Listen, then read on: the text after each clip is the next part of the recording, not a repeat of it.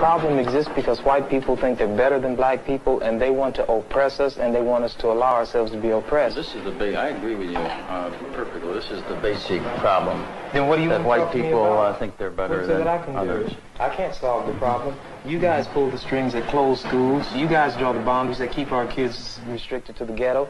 You guys write up the restrictive covenants that keep us out of houses. So it's up to you to talk to your brothers and your sisters and persuade them that they have a responsibility. We've assumed ours for over 400 years, and we're tired of this kind of stuff now. We're not going to suffer patiently anymore. No more turning the other cheek.